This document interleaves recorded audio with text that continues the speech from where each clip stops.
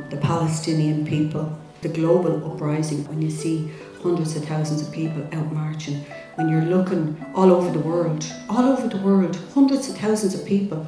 Here in Ireland, we have people who are constantly writing to our local representatives, to our government. Unfortunately, they're still not prepared to take action.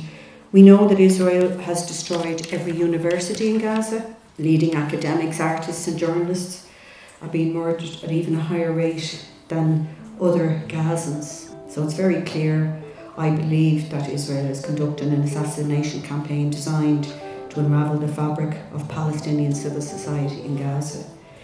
And I do think that the ultimate goal of this assault is ethnic cleansing.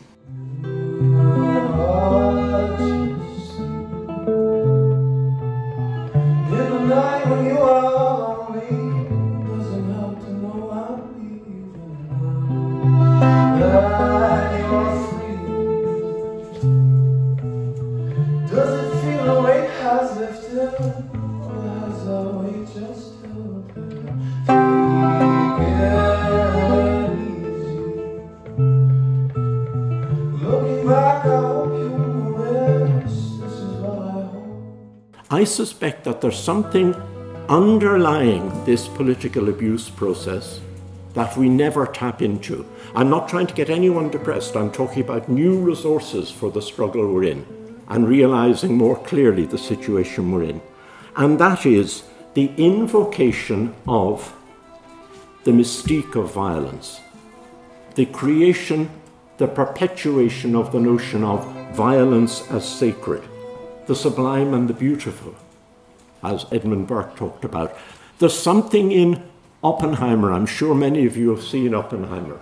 Do you know the name he chose for the site? Trinity. And then he said, I am death, destroyer of worlds. Now there is a mystique of violence there. There's something, what the French call insaisissable there. And I think sometimes we have a little speed bump over it. And we allow it to close off parts of our minds and part of our hearts. And I'm not trying to be a revivalist preacher here. I'm saying we need the resource of looking at that speed bump. It's the unspoken, the uncanny. It's Thomas Merton's unspeakable, and it's Samuel Beckett's unnameable.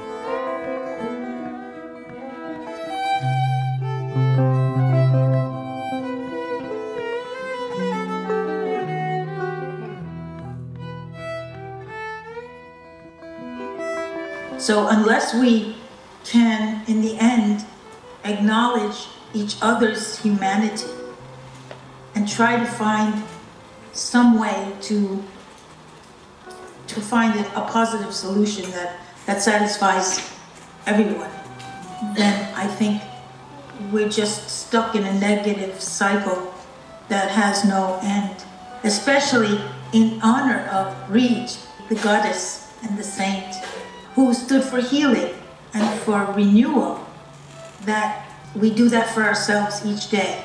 Because as activists, as people who care about the world, it's really important to acknowledge your own humanity as well as the humanity of all sides of the problem and try to see it that way. Because if we only see the negative, we won't find the solution. And for yourself to continue to be able to not only to fight the good fight, but also to honor the blessings that we have here. We don't live in a war zone. We don't have to worry about bombs falling on our home. We don't have to see dead bodies in the street every day. We're not starving. We're so fortunate. And so it's important every day to do as much as you can to resolve the wrongs in the world. But at the end of the day, it's also important to say to yourself, have I done everything I can do today? And if the answer is yes, then it's time to plant your garden and to sow the seeds of hope and of healing and of renewal and in your own life, in your own inner garden, and then share that with your children and your friends, because the next generation is going to be the one that really carries this on. And if all the children see is that my mom and dad were miserable all the time because of their activism, then they're not going to want to be activists. So we have to also instill in them an appreciation for all that we have, for the fact that we have the luxury of being activists and not running for our lives every day and struggling to have enough to eat to survive. We're so fortunate. We need to honor that also, because the people that were actually striving to help, we give anything to have what we have.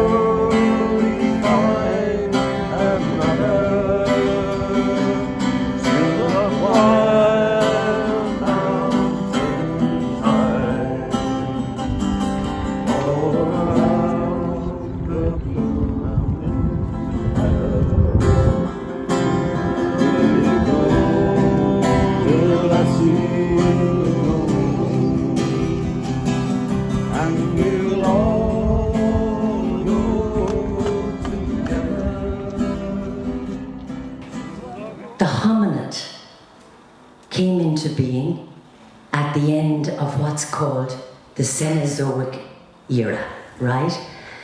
And that was a time when Earth was at its most productive, and I hate that word.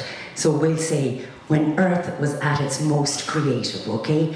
So we have forests, and we've waterfalls gushing, and we've rivers flowing, and we've birds flying with all their song in the air, and their colour and their sound, and it's a world of beauty and sound and colour. And that's the world that the human emerged into. And so straight away, we have food for our body, we have wonder for our mind, we have beauty for our imagination, and we have intimacy for our soul. 63 countries are responsible for over 90% of greenhouse gas emissions. Do you think Ireland's on that list? Yes. Yes, of course we are. So the pause for peace is where we always took a minute out of our day to just stop everything we were doing and stand still. We really just reflected on ourselves and we thought about St. Bridget's values and how we can bring them into our everyday lives. As far as you know, this is a world record that we did. It's almost having 4,000 people come together to form St. Bridget Cross. So we're very, very proud of this.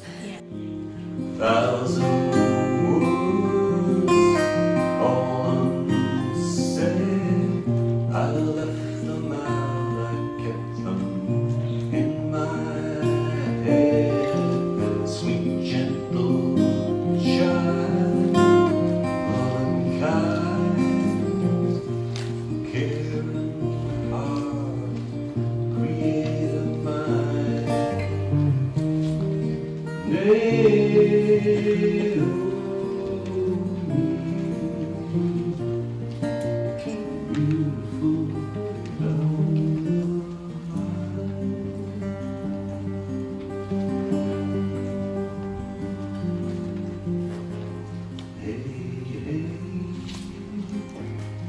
Still say, maybe.